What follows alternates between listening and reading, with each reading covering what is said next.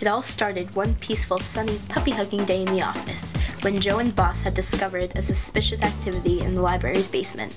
What's that? Joe, would you go down there and check on that, please?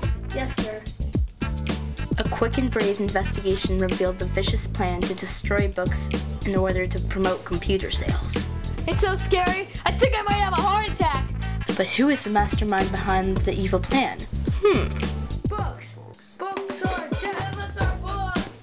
Where are our books? Joe and Boss decide to use the one step back, two steps forward technique.